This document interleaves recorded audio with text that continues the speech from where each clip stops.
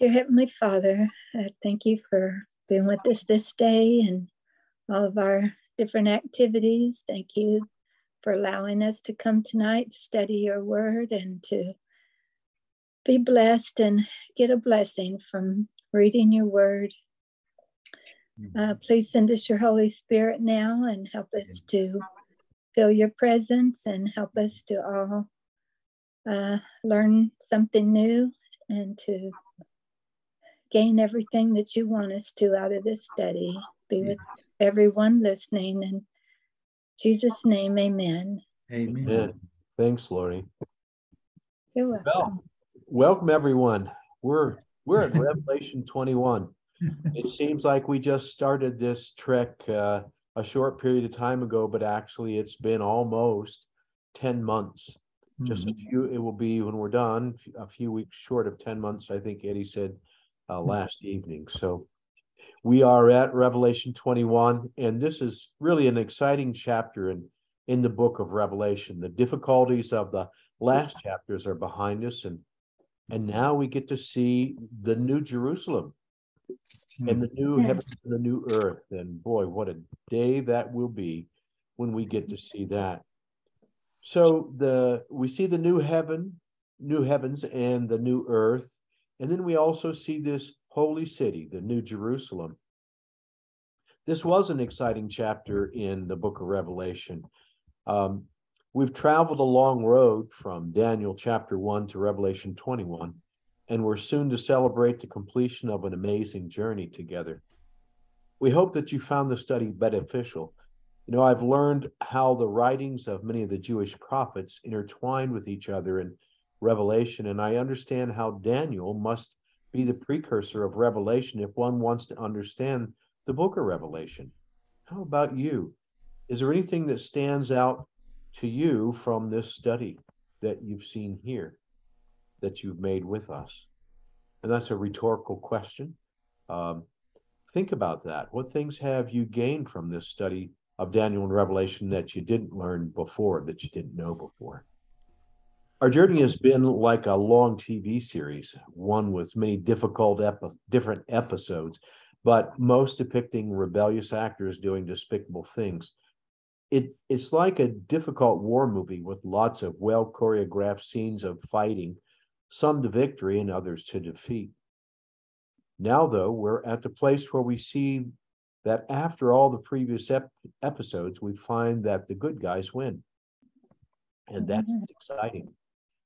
And like a home tour on Zillow, for those of you that have looked at Zillow and maybe looked at homes on that website, you're gonna get to see the new place you will live once the old heavens and earth are destroyed with fire and the new Jerusalem arrives, new earth in its place. Does the ending sound too good to be true? Believe it. It's one of God's promises for us. In 2 Peter 3:13, Peter says, "Nevertheless, we, according to his promise, look for new heavens and a new earth in which righteousness dwells." So that's the place that we're looking forward to, and that's what's going to be described here in this chapter of Revelation. Larry, quick note.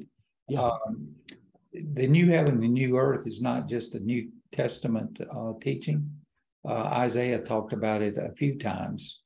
In fact, he talks about it, I think, more than Peter and John. Yes, and you will see that here as we go further into the study. Would someone like to read Revelation 21 and 22 for us? 21 and verses 1 and 2, rather. I'll read it. Now I saw a new heaven and a new earth, for the first earth and the first heaven and first earth had passed away. Also there was no more sea. Then I, John, saw the holy city, New Jerusalem, coming down out of heaven from God, prepared as a bride adorned for her husband. All right. Thanks, Eddie. Remember that the earth has been destroyed by fire. Everything is destroyed to include the elements. There's nothing left. Now Jesus introduces John to a new heaven and a new earth within view. Those who love the ocean may read this and think, this would be awful, but John is just saying that the old sea was destroyed with the elements of the earth. So if we go to Zechariah 9 through 10, Zechariah mentions here from sea to sea, he says, rejoice greatly, O daughter of Zion, shout, O daughter of Jerusalem. Behold, your king is coming to you. He is just and having salvation, lowly and riding on a donkey, a colt, a foal of the donkey. I will cut off the chariot from Ephraim and the horse from Jerusalem. The battle bow shall be cut off. He shall speak peace to the nations. His dominion shall be from sea to sea, and from the river to the ends of the earth. So the thought with Revelation 21:1 is that with that statement, there will be no more sea, is probably metaphoric. The sea represents the metaphor of the sea is the sea represents disturbed and stormy social and political conditions out of which tyrannies arise, per Renko Stefanovic. It was out of the sea that the beast oppressing God's people comes in Revelation. So no more sea means there will be no more strife or tyranny like that brought about by the beast. You know, we thought about this last night, and I think that from a personal standpoint, you have John also, he's in forced separation because of the sea, right? He's on the island of Patmos. And that separation is something that God is really all about overcoming, right? We are separated from him now because of sin, and in essence, that's the sea, right, that separates us, and that's going to be all gone, right? Right. I think John has a little bit of that in that too. Yeah, makes sense. Yeah. And in the heavens, Paul mentions the third heaven, and I want to talk about the heavens here for a moment. So the first heaven is the atmospheric heaven where the birds fly. So it's the atmosphere, the clouds, the sky. That is the first heaven. The second heaven is a heaven where the planets reside, the region of the sun and the moon and the stars and all of that. And then the third heaven, it must be high above the others and out of view where paradise and the tree of life are found. God resides in the third heaven on his throne. Now, this is the heaven that Paul was caught up in with his heavenly vision in 2 Corinthians 12. He says, I know a man in Christ who 14 years ago, whether in the body I do not know, or whether out of the body I do not know, God knows, such a one was caught up to the third heaven. Well, we believe that Paul was writing about himself, but didn't want to brag, so he didn't mention himself as being the one that was called up to the third heaven. This is where Christ ascended when he left the earth, and where now, as a priest king, sits upon the throne with his Father. Let's look at Revelation 12:5 and Zechariah 6:13. She bore a male child who was to rule all nations with a rod of iron, and her child was caught up to God and his throne. Of course, the child being the Christ child himself, ascended into heaven as our high priest. And then Zechariah says, yes, he shall build the temple of the Lord. He shall bear the glory, and he shall sit and rule on his throne. So he shall be a priest on his throne, and the counsel of peace shall be between them both. And then the heaven is where the glorious city stands, awaiting the saints when they enter into eternal life, as we read a little bit ago. And here we are at Revelation 21:2 through 4. Who would like to read that for us? I can read it. Oh, okay. Go ahead. Oh, you go ahead. I didn't want to take it away from you, so, but I'll do it. Then I, John, saw the holy city, New Jerusalem, coming down out of heaven from God, prepared as a bride adorned for her husband. And I heard a loud voice from heaven, saying, Behold, the tabernacle of God is with men, and he will dwell with them, and they shall be his people. God himself will be with them and be their God, and God will wipe away every tear from their eyes. There shall be no more death, nor sorrow, nor crying.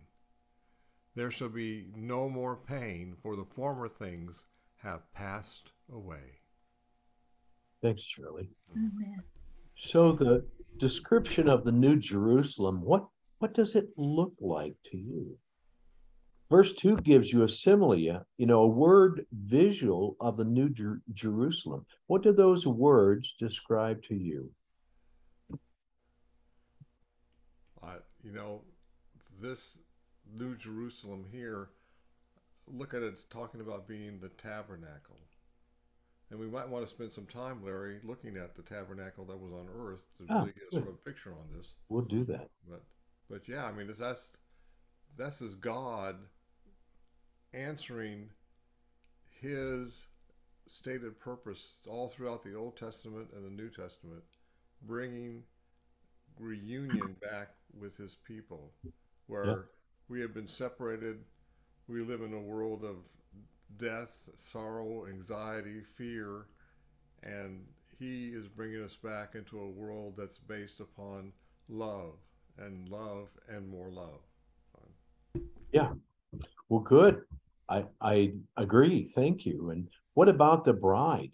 So we talked about that last night, that the groom has prepared for this wedding, has prepared the bride for this wedding. And now the bride, think of a bride, think of a wedding that you've been to, and the bride is at the back of the church, and she's about to walk down the aisle, and how does she look? She's adorned in white, like this beautiful city. She's pure, she's perfect, she's beautiful, she's undefiled. It reminds me that we, the church, are the bride of Christ as well. So we in the New Jerusalem are the bride of Christ. And then that tabernacle that he mentions here, that Charlie mentions, the tabernacle. So what was that again? Well, we know that the tabernacle was where God resided when the Jews were in the wilderness. And did you know that a tabernacle can also be a dwelling place? And I found that on one of the Merriam-Webster definitions. One of the definitions was a dwelling place. We know that the tabernacle was a dwelling place of God in the wilderness. And they shall be his people, he says. So I will be their God, and they will be my people, is mentioned 43 times in the Bible. And here's just a few. 2 Corinthians 6:16. Or what agreement has the temple of God with idols? For we are the temple of the living God, just as God said, I will dwell in them and walk among them, and I will be their God, and they shall be my people. And in Jeremiah 32:38, he says, they shall be my people, and I will be their God. And of course, Hebrews 8:10, for this is a covenant that I will make with the house of Israel after those days, says the Lord. I will put my laws into their minds, and I will write them on their hearts, and I will be their God, and they shall be my people. He's speaking of us, of course. So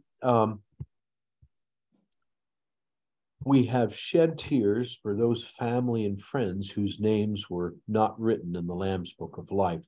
When we arrive there and we look around and realize that there are those that we love that are missing. But God will dry those tears from our eyes. There'll be no more death. Remember, death was thrown into the lake of fire in the last chapter of Revelation. There'll be no sorrow, no pain, no sin, and only love, as Charlie said. Life on earth has not been easy for any of us. Let's face it. We have had pain. We have seen death more times than we want to think about. And we have wept over lost loved ones and friends. We have yielded to temptations, and plans were destroyed. Maybe hunger and lack of shelter were an issue in our lives at some point. All of that will be gone and not be remembered anymore. This is our Father's house that Jesus spoke about in John 14. The place that Jesus said he would prepare is a place for us to reside with him, his Father and the saints. If your name is in the Lamb's book of life, this will be your home also. Yeah. Yeah, amen. Yeah. I like it. Amen. I do too. Amen. And then the words of Jesus from John 14, he says, let not your heart be troubled. You believe in God, believe also in me. In my Father's house are many mansions. If it were not so, I would have told you. I go to prepare a place for you.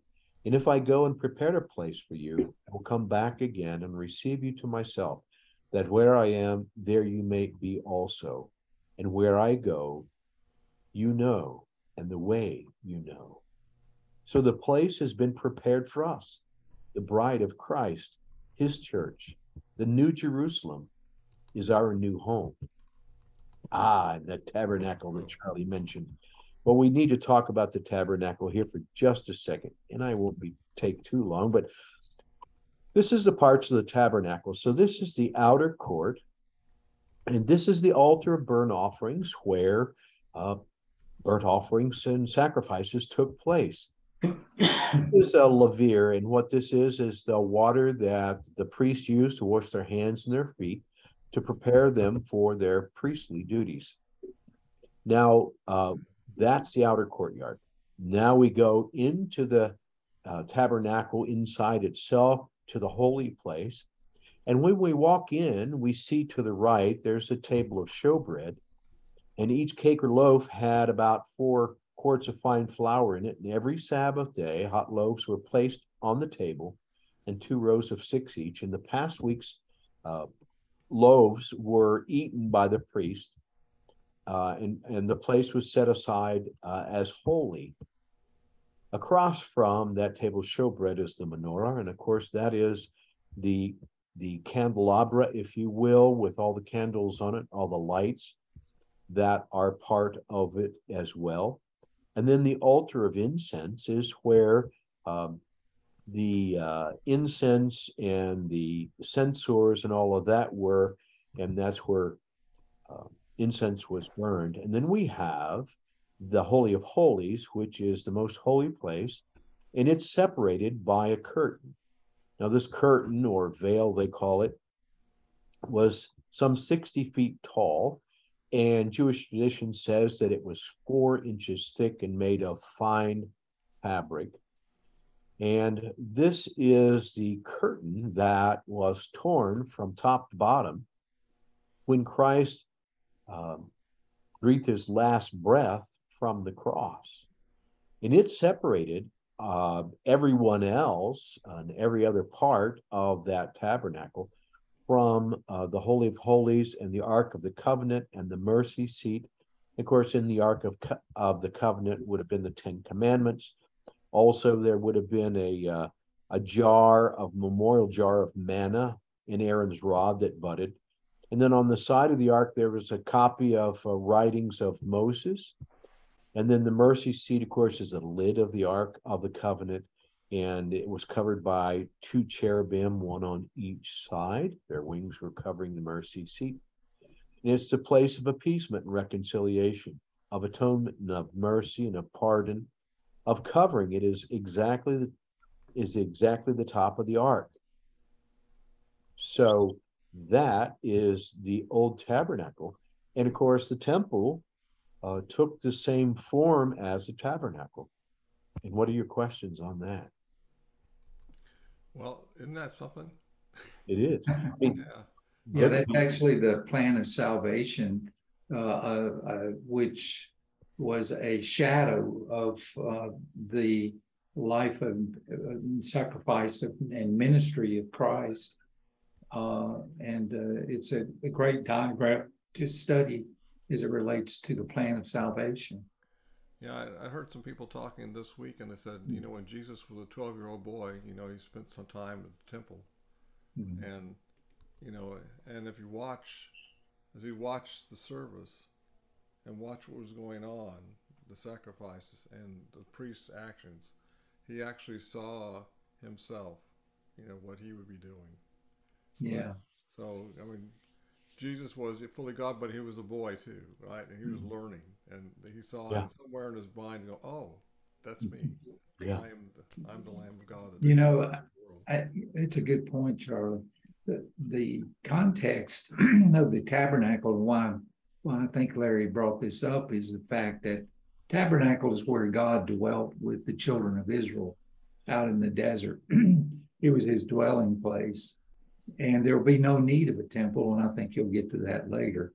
But the fact is, God has promised to dwell with us, and this is just a shadow of the dwelling of God with his people. Yes. Thank you very Yeah. much. Right.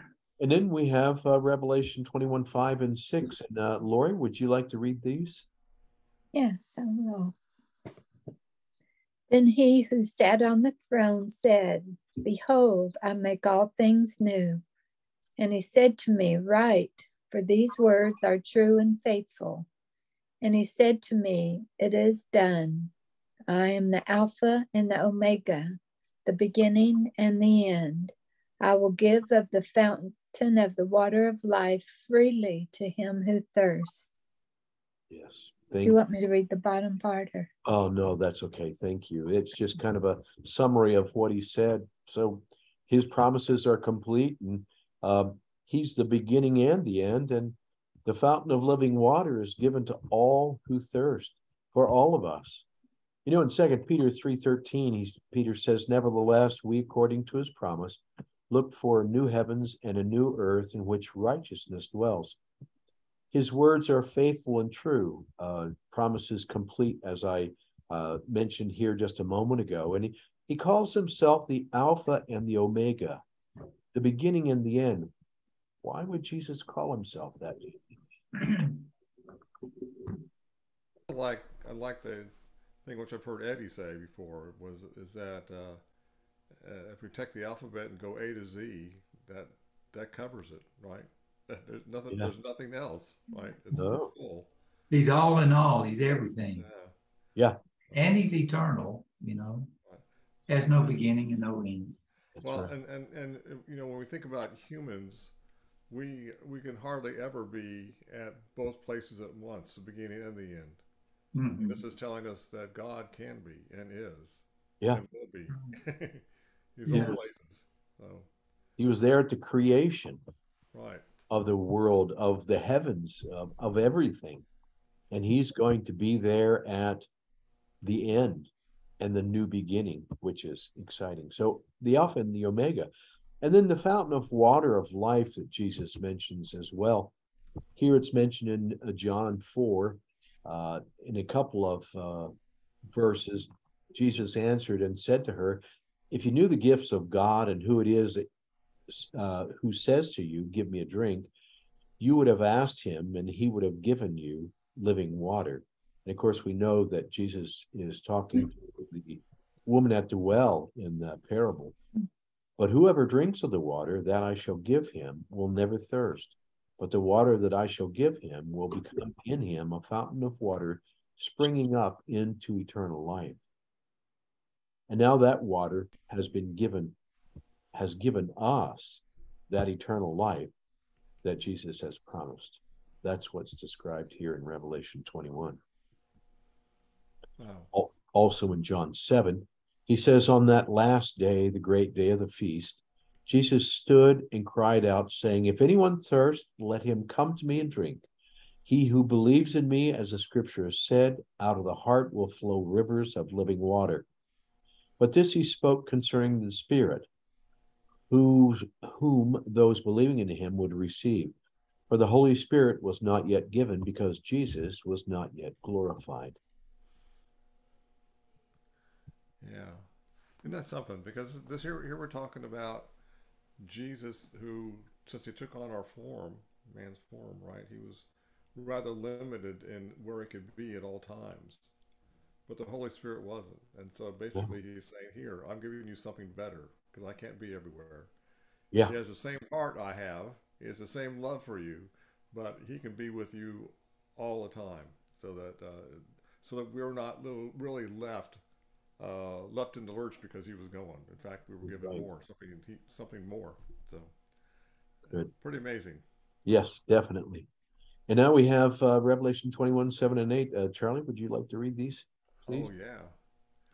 Now, I love the word inherit. Well, I'm going to talk about that.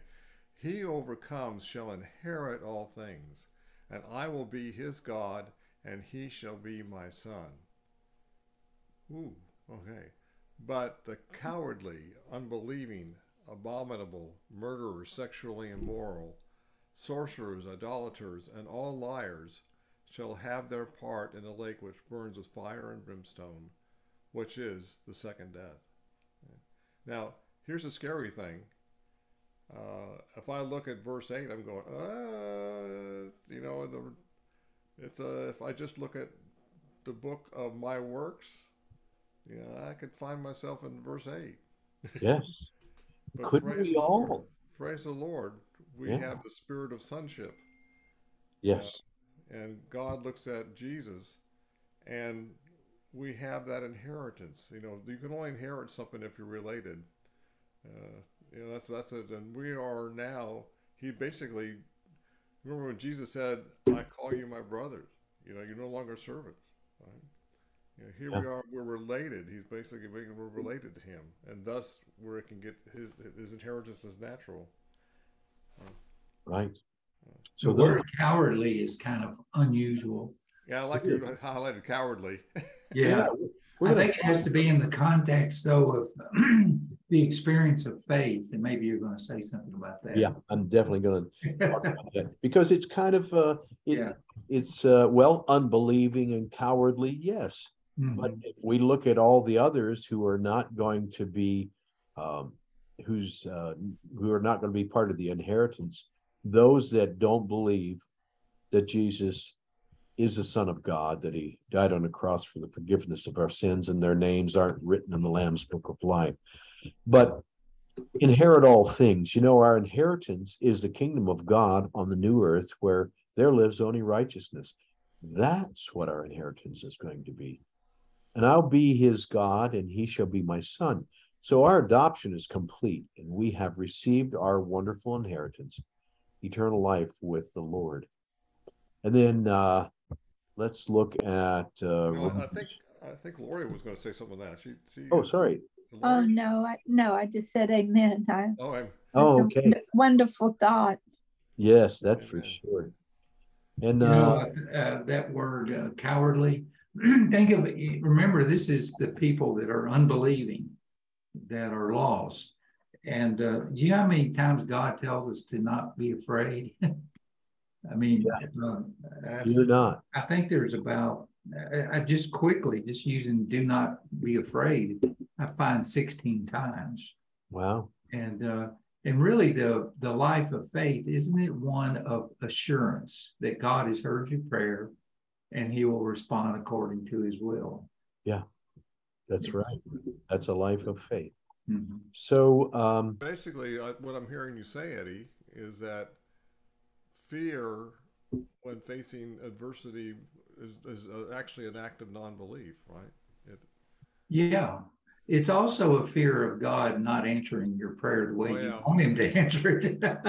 Well, I mean, actually, when I think about being afraid of God, it is actually Satan being very good at misrepresenting God to us. Yeah. And unfortunately, we having that sinful nature, we're more than willing to use our evil and then project it upon an all-powerful God. How terrible is that? Yeah. If I was God all of a sudden with sinful nature, that would be terrible. I would have now all this power to do evil with, right? Right. I'd call it good, but I would still be only God can really know how to handle all that power and love at the same time. So yeah. So he who overcomes, we've seen this before. He who has an ear, let him hear what the Spirit says to the churches.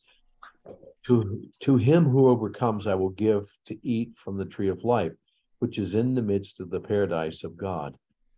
So we must overcome the obstacles and temptations that Satan throws in our path in our daily lives. but it's our faith and belief in Christ that will allow us to overcome. So let's also look at Romans 4:13 and Galatians 3:26 through 29. Would someone like to read those? Eddie, would you read these? Yeah. Romans 4:13, for the promise that he would be the heir of the world was not to Abraham or to his seed through the law, but through the righteousness of faith. Good one. Galatians 3:26 to 29, for you are all sons of God through faith in Christ Jesus. For as many as of you who were baptized unto Christ have put on Christ. There's neither Jew nor Greek. There's neither slave nor free. There's neither male nor female, for you're all one in Christ. And if you are Christ, then you are Abraham's seed and heirs according to the promise. So you're Jewish if you're in Christ. Yes. So we are part of that. We are the seed of Abraham, even though we aren't part of that bloodline. And we're heir to all those promises that he gave to Israel. That's right. Yes. What a great inheritance for being only adopted. Mm-hmm. And then let's talk about that cowardly, because you had a discussion about cowardly, but Smith brought up some great ideas about cowardly. He said the cowardly, those who fear, or of what fear then does John speak? And Smith says that it is a fear connected with unbelief. Mm-hmm. Yeah. Yeah. A fear of ridicule and opposition of the world. That's one we have to be concerned about for ourselves. Are we fearful of the ridicule and opposition of those that we share the gospel with? We're going to meet opposition to the gospel, and we can't fear that and stand back and and not be disciple makers, is what he's saying. So a fear to trust God and venture out upon his promises, and I think that's what you all were saying earlier. Mm-hmm. A fear that he will not fulfill what he has declared. And why would we ever have that fear? Because he's done everything he promised thus far. And that consequently, we shall be left to shame and loss for believing on him. Cherishing such fear, one can only be half-hearted in his service. This is the most dishonoring to God. This is the fear which we are commanded not to have. And then Isaiah mentions fear as well. He says here in 51:7, listen to me, you who know righteousness, you people in whose heart is my law. Do not fear the reproach of men. Do not be afraid of their insults. Don't be afraid of the criticism of men. They're going to criticize us. And don't be afraid of their insults. Now, we don't need to fear man. No. Well, but this is the deal. I mean, we're saying this like we've never feared man, and yet we all have this thing, right? And God often taps us on the shoulder and says, "Hey, go do this. Go say this to someone." And we have that resistance going. Oh, I don't want to appear to be pushy, or I don't want to, open myself up to other criticism. And yeah. And sometimes you sort of laugh that, when the disciples went out and they were tapped on the shoulder, they were putting themselves up for being beheaded or crucified. Yeah, right. And it's something that God needs to give us this, this strength and courage, because naturally we try to hide from that sort of thing. So, yeah, I agree. And there was that fellow named Noah. Yeah. No, not Noah, Jonah. Oh yeah, even him. Jonah. Jonah, go to Nineveh. And he went the other way. He went to Joppa. Yeah, that's right. Mm-hmm. Boy, that's what that reminded me of. Let's see here. Lori, I think you're up, huh? Okay. All right. Then one of the seven angels who had the seven bowls filled with the last seven plagues came to me and talked with me, saying, "Come, I will show you the bride, the Lamb's wife. Okay, thanks, Lori. So the New Jerusalem is described here as the Lamb's wife, which is a departure from other descriptions in Revelation so far. And we talked about this a moment ago. The church has been described as the bride of Christ. So how can the New Jerusalem be described as the bride? Well, what do you think? Well, the New Jerusalem, in the context of what we're reading here, contains, when we talk about a bride, we usually see the singular here, but the bride is the church, the followers. It's a multitude of people, and that multitude of people are in this New Jerusalem that's coming down out of heaven, and she's prepared as a bride, and I think that's probably what we're talking about here. Well, I find that this brideship and wedding terminology is all throughout, the relationship with Jesus, and especially in the second coming.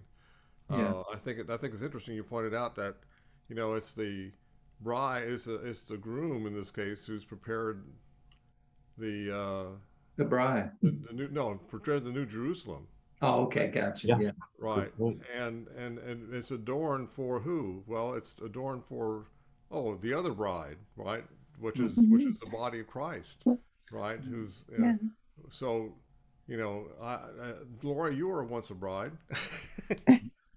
I was never a bride, but I know that brides tend to do a lot to make themselves the most specialist on their wedding day, right?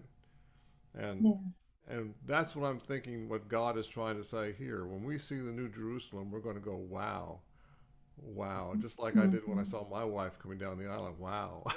Right. Wow. So he's taken that, and that's very meticulous, right? You don't put it in hands of people who are going to be careless, right? You don't do that. You find the best, and you have them do the best stuff, make it look the best. And so that's what we know of the New Jerusalem isn't a last minute Christmas gift from Walmart. This one is planned. It's just for us, right? It's not for anyone else. It's just like, it's just for us. He's made it just for us, and he's planned it, and he's made it beautiful, and it's going to be wow. I'm going to say wow again. It's going to be wow. To me, one of the most precious points of a wedding is found in that picture right in the center of this slide here. Is when the bride and the groom look at each other, and that's going to be the exciting part of this experience, is to be able to look into the face of Christ, each person who is the bride, and he is the singular groom. We're the multitude of bride, but we'll be able to see, like that passage says, now we look through a glass darkly, but then face to face. Yeah. Oh, I look forward to that day. Yeah. Isaiah talks about the bride and the husband here in Isaiah 54. He says, "Do not fear, for you will not be ashamed, neither be disgraced, for you will not be put to shame. For you will forget the shame of your youth and will not remember the reproach of your widowhood anymore.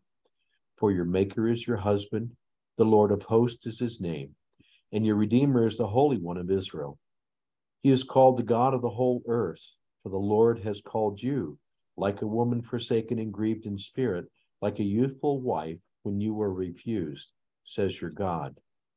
And Smith says of the new covenant city is brought into view. He says it's represented as being desolate with the old covenant when the old covenant was in force.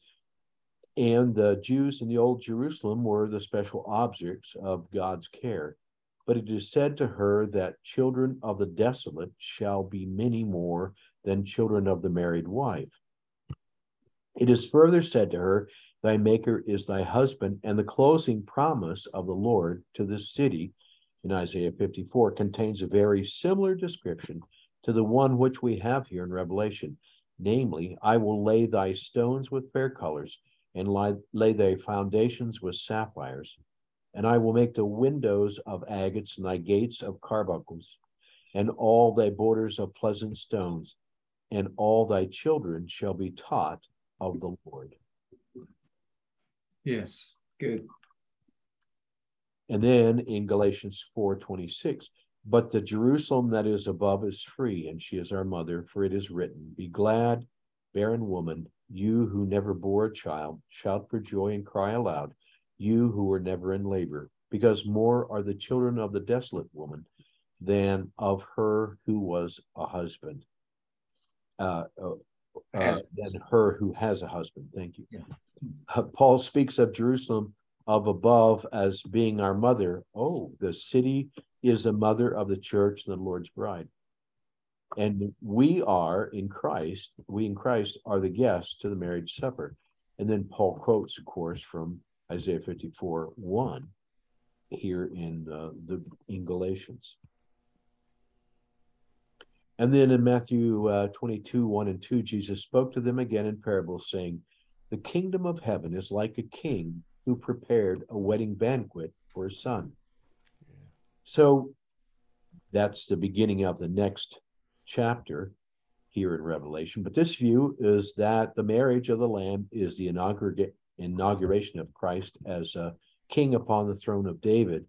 And then, of course, the parables that are here in Matthew 22:1-2, and also the parables about the wedding feast that you see in Luke and Matthew, they apply to that event. It's further confirmed by a well-known ancient custom.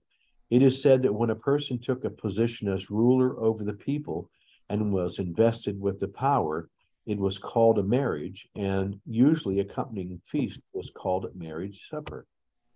So, the marriage supper. Yeah. Wow. All right. And Revelation. in Jesus' parable, we got to be careful to come in his garments, not in our garments. Yes, that's right. Because there was one in the parable in Luke where he was somehow there in the wedding at the wedding feast, but noticed that he was the Lord noticed that he wasn't dressed for the occasion, and that's a scary thought. That he asked the question, friend, how did you get in here? And then how he was. Yeah, no excuse. Yeah, that's right. The look on his face was probably frightened, fearful. Well, I mean, he had no excuse because the gift of Jesus' righteousness, thus the wedding garment, was free and delivered to him. Yeah. You know, it was a fact that he rejected Jesus' righteousness and yet still wanted to go into the wedding feast. Yeah. Wearing his own garments. Yeah. His own righteousness. And, you know, this is what we saw in Revelation 20. You know, hold it. Your name is not written in the Lamb's Book of Life because you're not wearing the right garment here. That's right. Oops. Our righteousness is like that of filthy rags. Didn't Paul say that? Isaiah. What's that? Yeah, Isaiah. That's right. Isaiah. Yeah. So he arrived in filthy rags, and he was noticed. Yeah. Eddie, would you read Revelation 21:10-14? Sure. And he carried me away in the spirit to a great and high mountain, and showed me the great city, the holy Jerusalem, descending out of heaven from God, having the glory of God. Her light was like a most precious stone, like a jasper stone, clear as crystal. Also, she had a great and high wall with 12 gates, and 12 angels at the gates, and names written on them, which are the names of the 12 tribes of the children of Israel.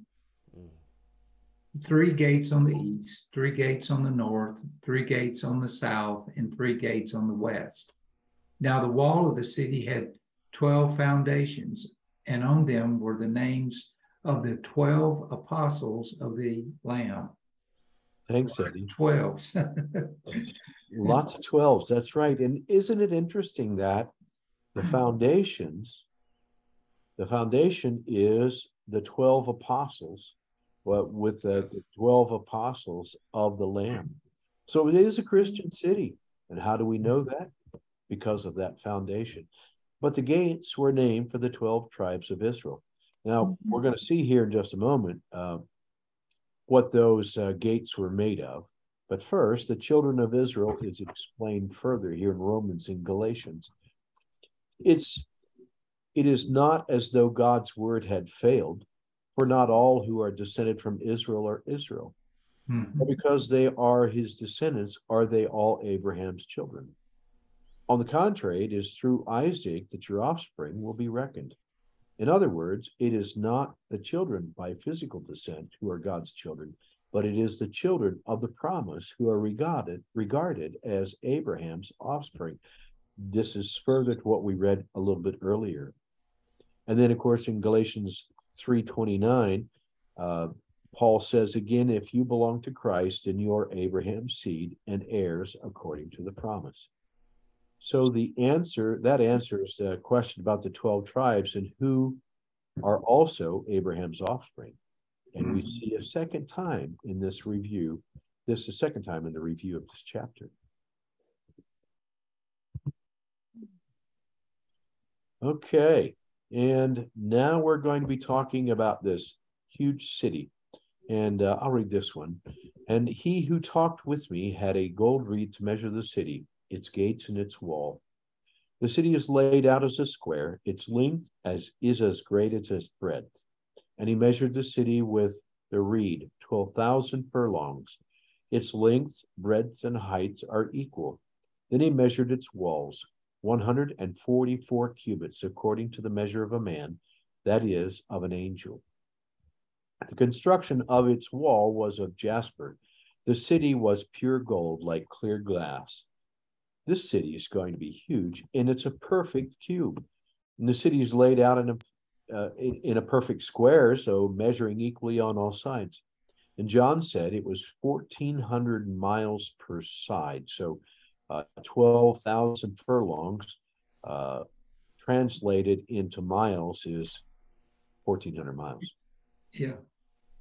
And of course, as I mentioned, the height's the same. So the walls are of precious stone, jasper, according to verse 11, clear as glass. The city is pure gold and shines like clear glass. Have you ever seen something gold polished to the point that it just reflected like glass? And I guess we haven't. I haven't seen anything quite that shiny. I've seen brass that was shiny, similar to that. Hey, Mary, one other thing, the 44 cubits, the wall height. Yes. That comes up to 216 feet. 216 feet thick. Yeah, or tall. Tall. Yeah. Okay. So then, yeah, that's very tall. So the city walls, why would we have city walls in this place where only righteousness resides? Because sin and evil have been destroyed. They were thrown in the lake of fire. Any ideas? We're not going to have big armies attacking. Nope. It's just for the feeling of our security. That's what Stefanovic said. Yeah, and a lot of people don't realize this. We think that heaven is our home, but and even the New Jerusalem isn't necessarily our home, although we'll probably have apartments there. It's the new earth that the meek inherit. Remember, Jesus said the meek shall inherit the earth. Yeah. So I like the way it's put in Isaiah, that we will build houses and have vineyards and enjoy the works of our hands. So it's like we'll have a country home and a city home. Yeah. Yes. Oh, that's what a joyful time that will be. Yeah. And now, the foundations here are described further. So the foundations of the wall of the city were adorned with all kinds of precious stones. The first foundation was jasper. The second was sapphire.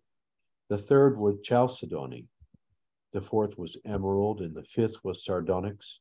The sixth, sardius. The seventh was chrysolite. The eighth was beryl. The ninth, topaz. The 10th was chrysoprase. and the 11th was jacinth, and finally the 12th was amethyst. So some say that this New Jerusalem described in Revelation here with the stones is metaphorical rather than literal, but Smith disagrees, and so do I.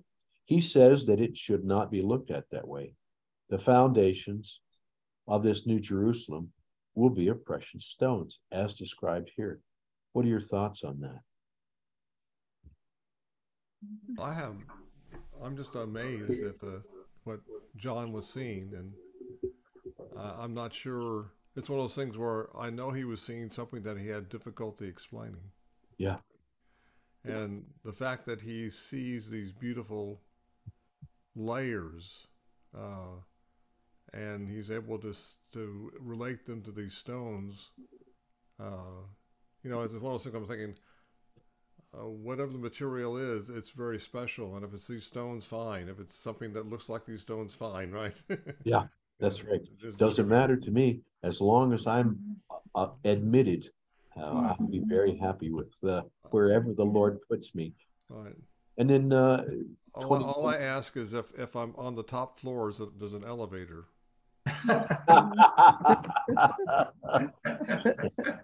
Oh, you'll have wings, Charlie. Right. So the meek will inherit the earth, but I don't know about the lazy. Yeah. When I was in college, my dorm was on the 4th floor, and it was amazing how many times went up and down those stairs. I remember that. Yeah. Yeah, but you were more fit, and that was good. And here in Revelation 21:21, the 12 gates were 12 pearls. Each individual gate was one pearl, and the street of the city was pure gold, like transparent glass. Gates of pearl and streets of gold so polished that they're like transparent glass. And well, what about the oysters that those pearls were formed in? Giant ones. Oysters, yeah, those are. It's that sea that there's no more of that the oysters that big are forming in, I guess. Yes, that's right. Again, what John is seeing something that how do you explain it to people, right? Yeah, good point. Yeah. Good point.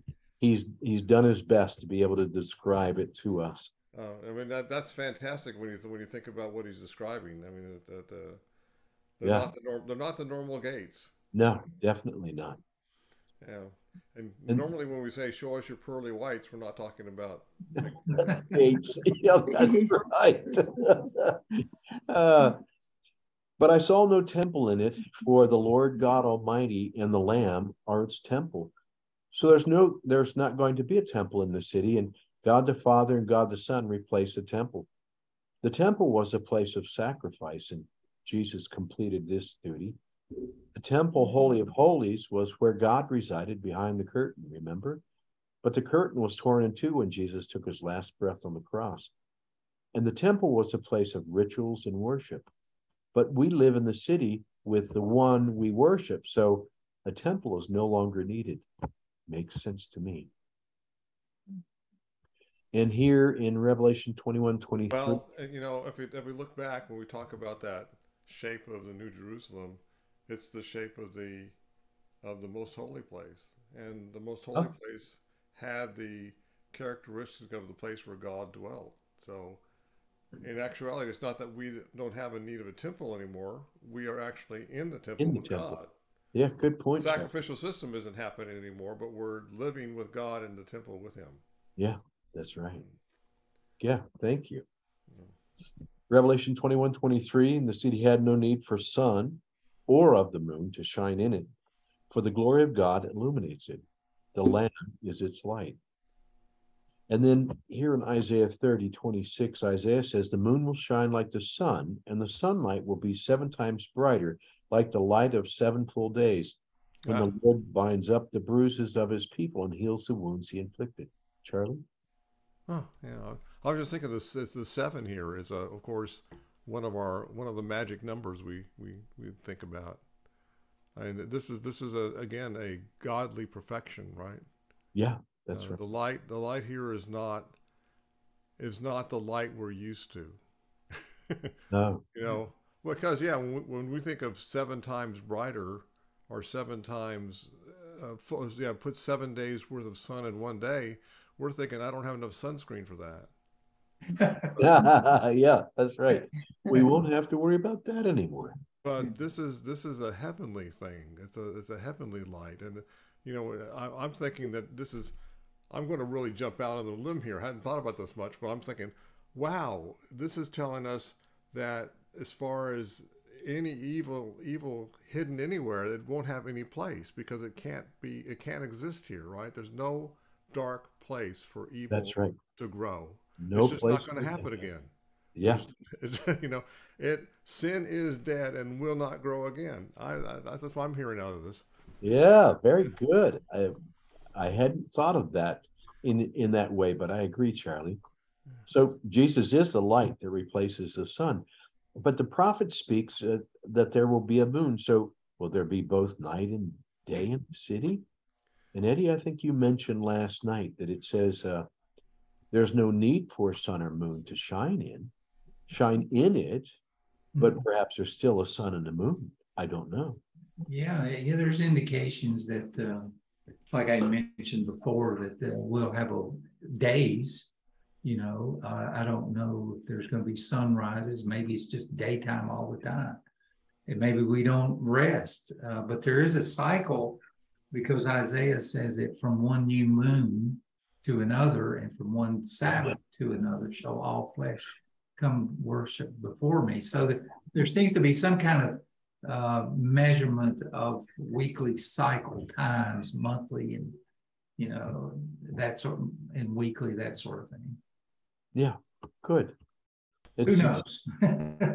What's that? I said, who knows? We'll get to right. probably be surprised. We look forward to answering that question. Yeah. And who would like to read here with the 24 through 27? I'll be happy to. Okay, thanks, Charlie. And the nations of those who are saved shall work in its light. Walk. Excuse me. Well, work, walk. Walk. Yeah. Let me get this right. I don't know what was wrong with me. And the nations of those who are saved shall walk in its light. Yeah. And that's that 7 times brighter light, right? Yeah. Right. And the kings of the earth bring their glory and honor into it. And I'm thinking, what glory do they have in comparison to him? But okay. Yeah. Its gates shall not be shut at all by day. And here's the parenthetical question, which we scratch our head with. There shall be no night there. Yeah. That's right. And they shall bring the glory and the honor of the nations into it. But there shall by no means enter into it anything that defiles, or causes an abomination or a lie, and only those who are written in the Lamb's book of life. But only those, So so that goes, it follows right what we were talking about earlier, right? God's light is so intense in love and intense in truth and honesty that evil cannot grow there, and in fact can't even walk in. As we know, we talk about God being a consuming fire, and this is one point of it, right? If evil did go in, it would be like walking into a lake of fire for the evil. Yeah, that's right. There's no place. There's no place for evil. So what can I add? It's a city of peace. I mean, only those saved by the blood of Christ will reside here. It says it. And praise God for that, right? Praise God for the blood of Christ and his promises that this is the opening words in Genesis are all about creating humanity, right? And then man falls, or humans fall. And so this love relationship that God has engendered back then with his human beings he loves so much has gone through the cycle where he's chased after them. The lovers were separated, he's chased after them through the rest of the Bible. And then here we see in Revelation 21, they're back together again. The lovers are back together. Yeah. And this time they do ride off into the sunset that doesn't set. Yeah, good point. And nothing that defiles could ever enter the city. And Only those whose names are written in the Lamb's Book of Life can enter, safe and secure in the presence of God and his Son with the saints. What more could we ask for? And I will go and prepare a place for you, Jesus said. And here's our summary. So the New Jerusalem arrives on earth. Of course, the new heaven, God creates new heavens and new earth first. And then the New Jerusalem arrives. And we get to take possession of our inheritance from the Father. And of course, only those written in the Lamb's Book of Life can ever enter there. The Father and the Son live in this holy city, and there's no need for sun anymore. Jesus is the light. So the city's beauty was described and was amazing to me. And that ends Revelation 21. And the Lamb wins. And now we have to look at Revelation 22 for a moment. And Charlie's going to be doing that next week, I believe. Yeah. I don't think it's really a long chapter, as I recall. Yeah. I do think we'll have some time to sort of reflect on our study from Daniel's Revelation as they conclude our study of 22. I hope that's the case. Right. Any comments? Any questions? No, what a glorious day that'll be. You know, I was thinking about that. I was trying to let my mind just go on how John described the New Jerusalem and those 12 foundations with all those precious pearls, precious stones, and pearls and the gold and all that. You know, he had to have known those to write those down. So he was familiar with those stones. And I thought, you know, this is going to be an incredibly beautiful place. Not a gaudy place, but just a beautiful with colors and lights and there's no darkness. I mean, that something about just being in the light that makes you feel good, you know? Yeah, amen. So everything it'll be well worth the price. Yeah, can't wait. Yeah. All right. Anyone, any other comments before we close for this evening? No, well, we have a closing prayer, and then we'll look forward to our last study next week. Sounds good. And everyone have a good time to reflect upon Thanksgiving. all the good things God has done for us. Amen. Give thanks. Yeah, give thanks. Eddie, would you like to close us? Okay, sure. Our great God, we stand amazed, and surely eyes not seen nor ear heard the things that you have prepared for those that love you. Lord, keep us safe in your arm. I know that you've done everything to see that we can be partakers of this wonderful plan that you have for all of us. Lord, our heart's burden is for those that do not know you, that are destined for the lake of fire. Lord, if you would hear our prayers for our families, may there not be one person in our families that is absent from that great reunion supper in the New Jerusalem. Not one person that will be absent from the new heavens and the new earth. This is our prayer, Lord, and I pray that you would hear according to your will and your great plan. We know you love them more than even we do. So we give them to you, Lord, and we're not afraid. We have no fear because we know that you've heard our prayer in the name of Jesus and that your will be done and that you will do everything that is possible to draw them to you. Thank you for Larry and Lori and Charlie. Give them rest, but give their families rest and peace. I pray in Jesus' name, amen. Amen. Thanks, Eddie. And, all righty, guys. Everyone for joining us. Yeah, Lori. Yeah. Okay. It's a good study. Yeah. Very good, Larry. Thank you. I'm hoping for one. We'll go out with a bang with it. Yeah. So we're on that path. That's right. Yes. You guys have a great Thanksgiving. Love you all. Too. All Have right. a good time with your family. Everyone Okay. with your family. Thank you. All right. Good bye-bye. night. All right.